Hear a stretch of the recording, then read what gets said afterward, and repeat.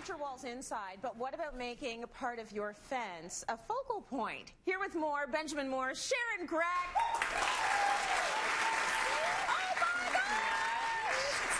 Oh my gosh, it is absolutely beautiful. So this is something I think a lot of us don't take into consideration, making your fence the focal point. Well, absolutely. The fence tends to be very utilitarian. It's just out there. But a lot of times people, by ignoring it, make it draw more attention to itself by staining it a red cedar or a really bright orange when you've got nothing else out there that ties in with that. So you really want to think about how it ties in with the rest of your space. And you know what? It's spring. We want to get outside. So bring some of the indoors outside with you.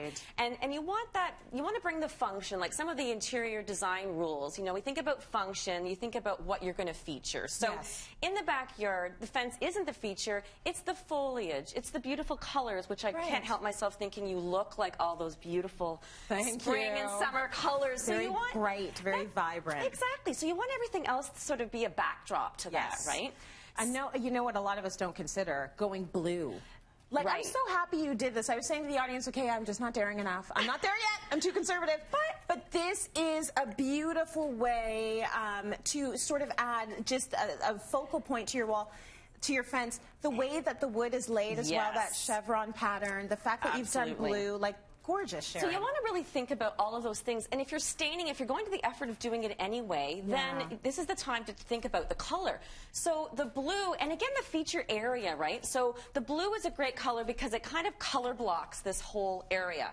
So we've got this fantastic furniture from Jardin de Ville, and I was kind of inspired by this blue. You and I are going to fight for that chair after the show.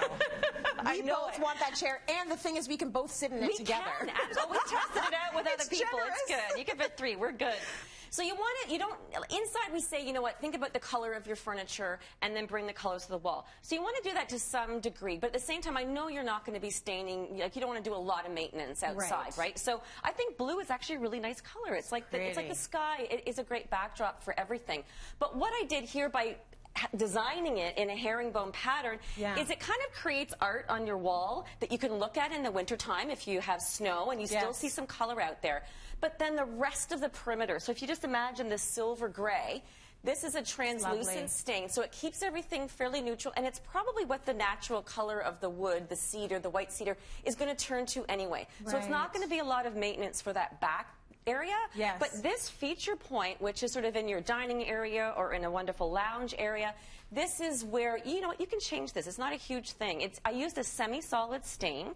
I used Arbor Coat in a color called Blue Note. So believe it or not, we do have colors in semi-transparent stains, in semi-solids.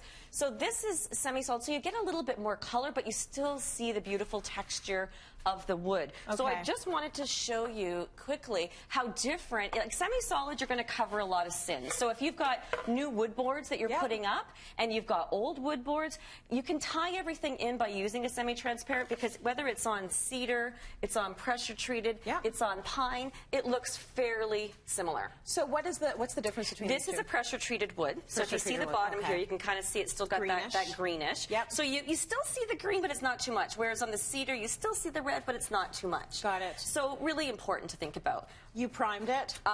No. Good question, though, Tracy. You didn't. When it comes to fencing, you do not need to do a primer if you're using a stain. Absolutely. So whether it's translucent like this is the silver gray. It's a translucent stain, so it's going to show more of the wood color below. So you definitely want to test it out first. Make sure you got the color right.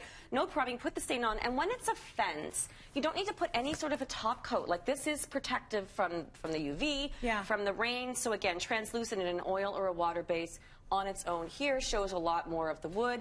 Semi-solid is going to show a little less of the wood grain, so it hides it. And then you can go to a full solid, which you can actually get in any of the 4,000 plus colors, and then that's going to kind of hide everything. So you kind of go to that at the end when your wood is sort of really showing its age.